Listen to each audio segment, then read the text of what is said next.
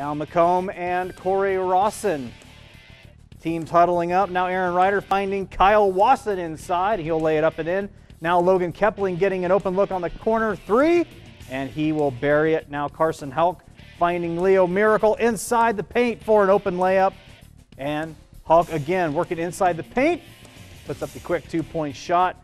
And Hulk one more time, just distributing dimes in this one. Tommy Stauffer, he puts the layup and in. Cory-Rawson with the 66-58 win over McComb tonight. Hawk finishing with 19 points to go with those assists. Caden Sherrick with 19 points of his own for McComb.